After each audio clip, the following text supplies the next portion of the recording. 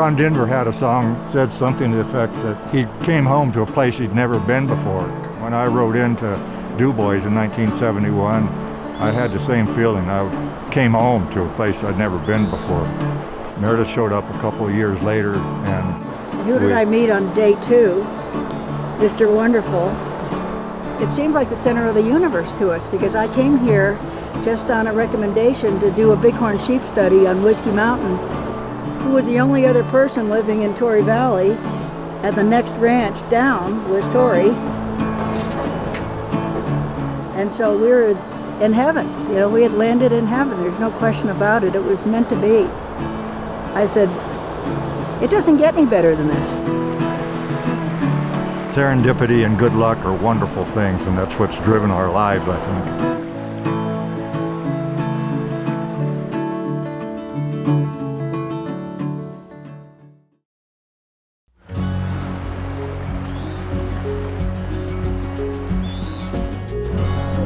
Right now we're in the heart of our conservation easement. This cottonwood grove here is really the main wildlife habitat that we're trying to preserve. We see the deer come up by the thousands from the low country in the winter up into the high country in the summer, and they use this as a staging area. We have a lot of deer that have their fawns right here in this cottonwood grove because it's such a protected area.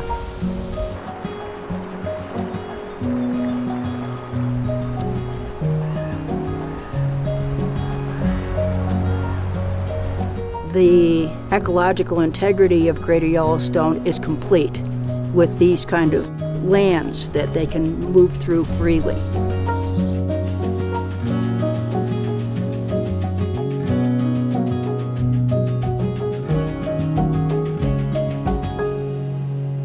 The iconic ungulate species you see here, deer, elk, pronghorn, that are moving across this landscape, they're following these traditional migration routes, all of which cross private lands at some point. And having protections on those private lands is key to ensuring the functionality of those migrations. So if you think of a pronghorn antelope that you see in Grand Teton National Park, that antelope will actually spend more of its life outside of the national park than inside it. When the deep snows come, pronghorn has to move in order to access food. It will travel what's now known as the path of the pronghorn down into Sublette County, across private lands, and down into winter range where it can thrive.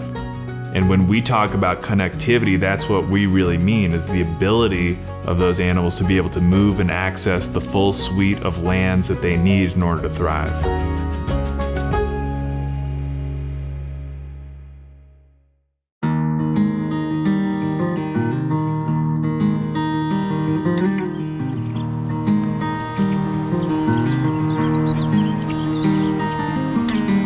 We're in Sunlight Valley. The Crandall and Clark's Fork Valley are to the north of us. Clark's Fork's so wild and scenic. So it's pretty special country. We purchased the place in 1953. That was the core of it, and then we purchased the rest of, on Elk Creek, the rest of that in 55 or so. I came here as a kid and did chores and stayed and became a wrangler at a camp. I went into teaching, but then we always came back here in the summer to be with teenagers and be in sunlight. And what could be better than that?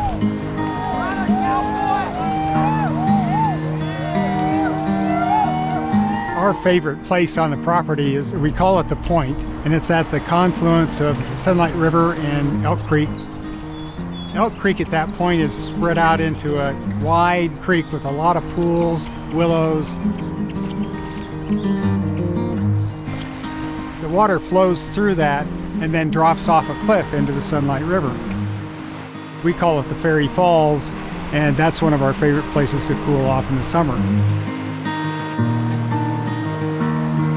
It's a special place to the wildlife, and I think our families picked that up.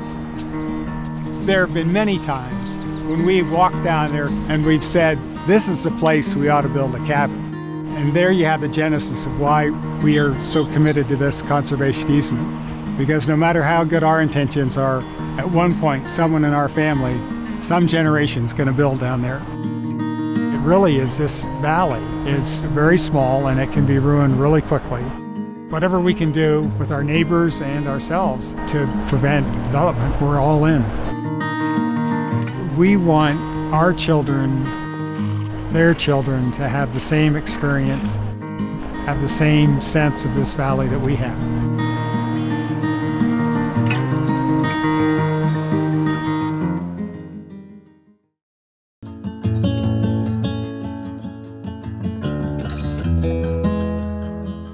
I think a lot of people come to this area and they're struck by how it looks and sort of take it for granted that things are just the way they are. But I think a lot of people don't realize that that ecosystem function and those open spaces are a product of 43 years of intentional work by the Jackson Hole Land Trust to protect these areas in perpetuity. This is the most connected, protected, highest function ecosystem in the entire lower 48. And we are fortunate enough as an organization to work with landowners who see values in the land outside of financial, who see almost an obligation to uphold the function of the ecosystem.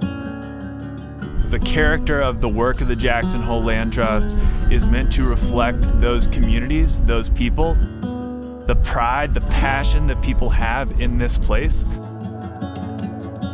We've intentionally been working towards developing our community conservation program, opening up spaces like the R Park, places like Emily's Pond that allow public access are really intended to provide safe places for families to come and take those first steps into conservation and to inspire that next generation of conservationists.